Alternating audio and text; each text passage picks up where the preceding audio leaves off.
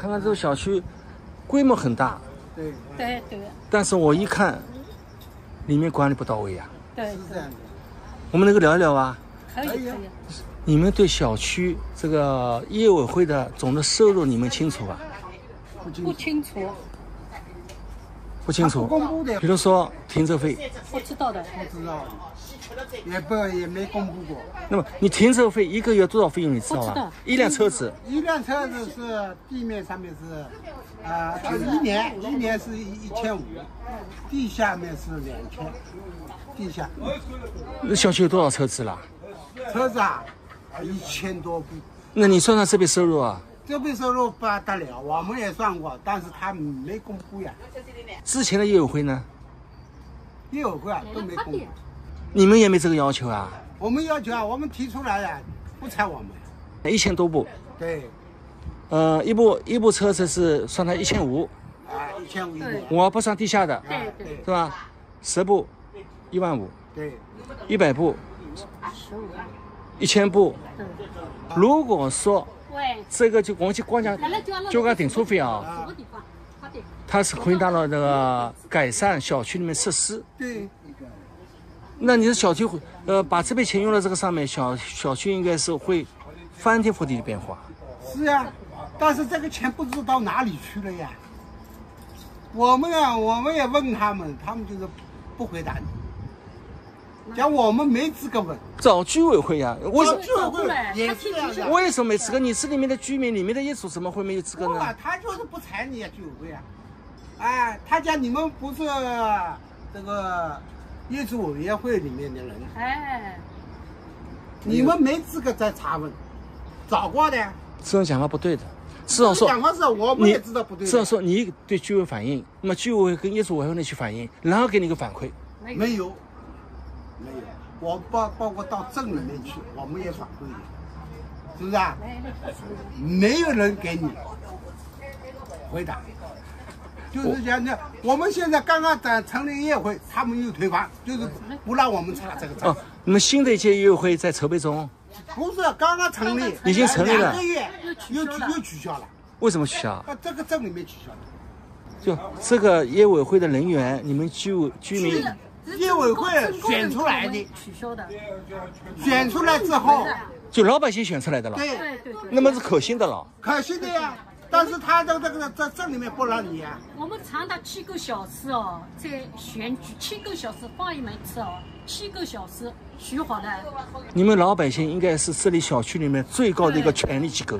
是，我们也知道最高权力机构。不是应该是7个半小时选出来的那个业委会5个人都成立了。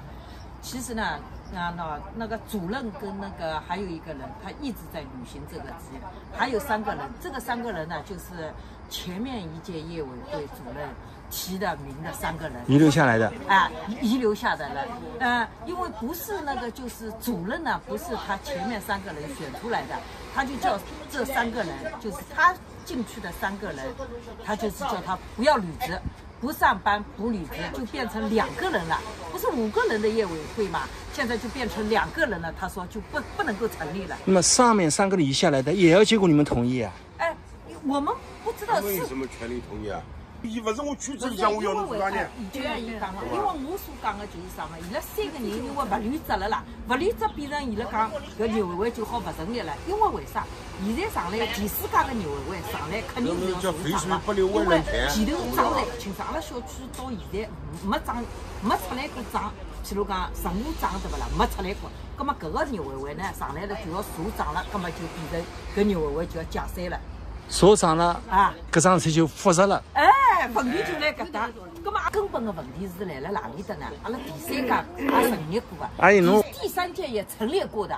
成立过的过程中呢，因为第3届一上来呢，就很无辜的就自说自话的，没有通过我们业主同意的前提下，把我们的钱都扣掉了。那么我们知道了，扣什么钱？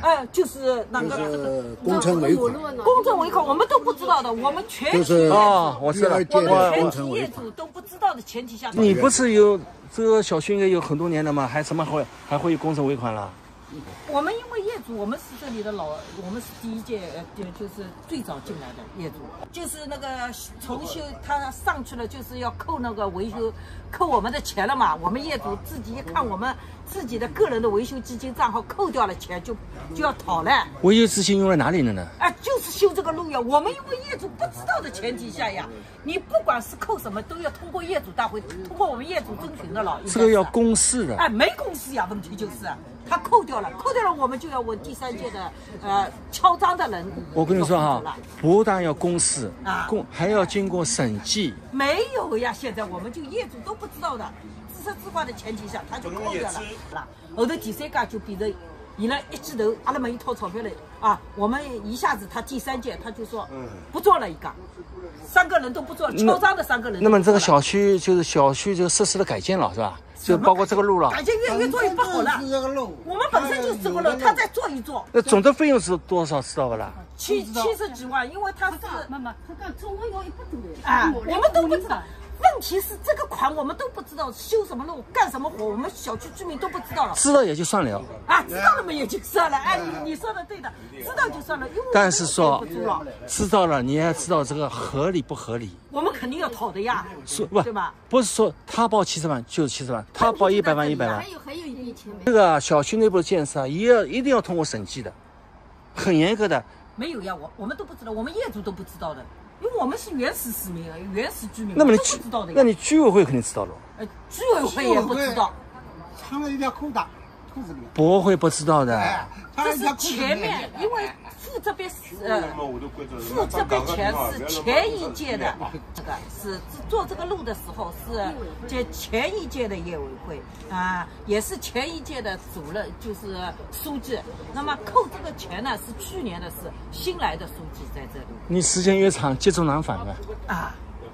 问题就在这里现在第4届的业委会主任，他能够就是当时选的时候，他们都同意选他当主任的，你知道吗？我来捋一下，就是第4届的是第4届吧？业委会主任选出来了以后，你们是同意的，你们也比较相信的。我们也相信的。结果呢，选出来以后又没有了。又没有了，3个人不履职，因为没有选到，一共5个人，那么再换3个人嘛，好了。他不肯，他说要取消，一定要取消，我们就搞不懂了。谁说不肯啊？就到我们领导我们浦江镇他说不可以5个人去掉3个人，不可以，就不可以成立业委会的。这是不可以的，但是可以补选，可以增补的，对，增补呀。我们也有人的，我们后面有人的，我们说不要再选了，就是根据那个就是选的，到时候不是选了6个半小时的嘛，7个半，把候选人就是后面的人推上去，他不肯，白选了。